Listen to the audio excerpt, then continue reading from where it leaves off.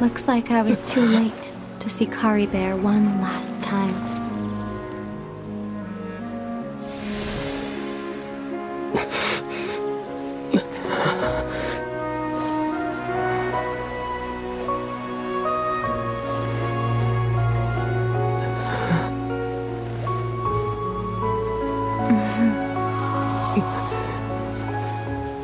Kari Bear's consciousness is gone, and this space will soon disappear along with it. Neither of us belongs here. That's why we're not tangible. Were that not the case, I'd love to hug you too. Well, how about a conversation?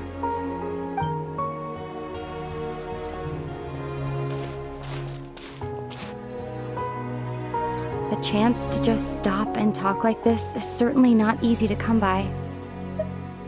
Wouldn't you agree? That battle earlier was tough. The one against Dane, I mean. I didn't expect that after everything, he would still hesitate to raise his sword against me. Were it not for that, perhaps I'd still be no match for the Twilight Sword. Even after 500 years. The loom of fate, huh? I still haven't found a way to utilize it to its full potential. But there's still time before the heavenly principles awaken. Yes, for 500 years now, ever since the cataclysm in Conria, there's been no sign of activity. Not long ago, you witnessed the Hydro Archon destroy her divine throne. Yes? Such a flagrant disregard for the rules, and still Celestia took no action. I suppose that's proof enough of the Heavenly Principles situation. However, the Heavenly Principles will awaken. We just don't know when that will be, or what might trigger it. You could say that. Just look at Kari Bear. He was so pure and single-minded. The space we now find ourselves is a perfect representation of who he was. Quiet and peaceful. Even as a hilly churl, seeing the terrible sight within the mirror wasn't enough to taint his spirit. He brought comfort to the people of this world, even though he was denied the very right to be a part of it. So ask yourself this. Who was it that deprived him of that right to exist? Of course, that's only one example. My feelings about the Heavenly Principles are too complicated to explain in just a few words.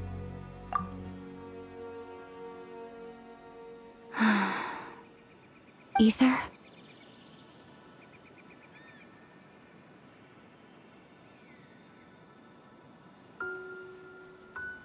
You're the only one in this world who calls me that. There's so much I wanted to ask you, but for some reason, I'm not interested in asking those questions right now. There's just one thing I have to ask. One thing I could never understand. Why? Why can't we continue our journey together?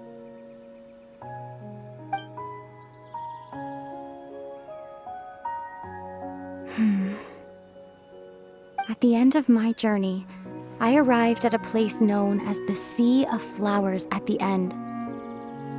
Do you remember?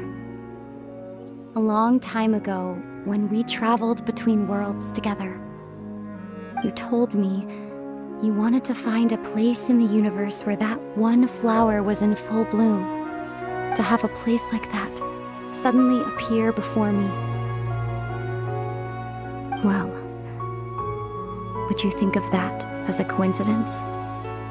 You mean... I miss you too, Aether. But as this war continues to rage, and as I continue to seek that final answer, I don't even know how to face myself sometimes, let alone my own brother.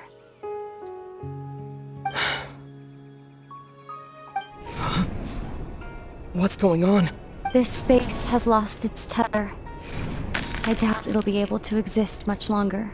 In fact, aside from our inability to physically interact with each other, there's something else you should know about this space.